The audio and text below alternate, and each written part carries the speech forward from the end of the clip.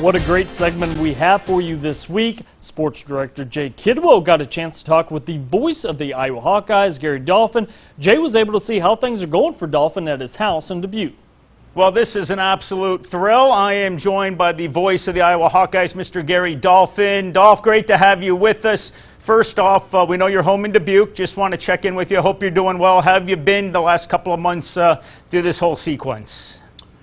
That's a great question, Jay. It's been, this will be my, let's see, this will be my 49th year in broadcasting, and I don't think I've ever had a spring or a start of summer this quiet, honestly. And that's not to say I'm not enjoying it. We have 3 grandkids, 9, 7, and 1, so I've been getting, making up for a lot of lost time with them, and they've been an absolute delight to hang out with here the last couple months. But I'm getting kind of antsy for some kind of football. Hopefully it gets here, it arrives on time. But yeah, I had a trip planned to France in July. I was going to host a group to France and to Normandy Beach. As you know, I'm a huge military history buff, and that was the next nugget I was going to cross off my bucket list. That obviously got canceled along with everything else.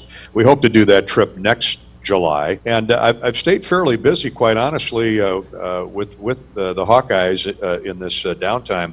We're doing weekly podcasts. I'm really into the podcast now. In fact, I'm going to interview Marshall Yanda and get his thoughts on his incredible 13-year career with the Baltimore Ravens, as he just retired, one of the great Iowa linemen of all time. And I have no doubt he'll be a first ballot Hall of Famer in the NFL. And so we've got Bobby Hansen was on this past week talking about Michael Jordan's The Last Dance. So we've had a nice cross-section of current Hawkeyes, former Hawkeyes. We've reproduced some of the great Hawkeye Classic games over my 23 years in this chair. And we're doing kind of an offshoot, a copy of Joe Buck, who, if you remember, put out a call for videos a month or so ago, a few months back, because he was getting bored sitting at home. And so we call them the Iowa Backyard Videos, and I'm narrating, creating play-by-play for 3-year-old Johnny shooting a basketball. Those have been kind of fun. You got to get awful creative with some of these kids, but we've had a blast. We've had videos from Tokyo and Omaha and Comanche and in your neck of the woods.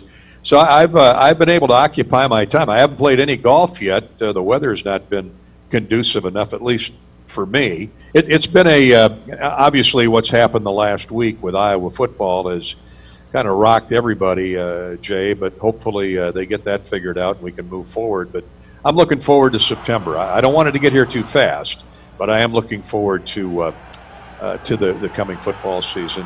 You know, what's really been weird is usually after spring football, which they didn't have, we'd roll right into the iClub banquet tour with a stop in the Quad Cities, and all of those things have been washed away with the pandemic. So it's been kind of unique, kind of spooky, kind of different and weird, like we're in a time warp. But we're starting to work our way back out of things, and hopefully better days ahead. I'm sure there are better days ahead.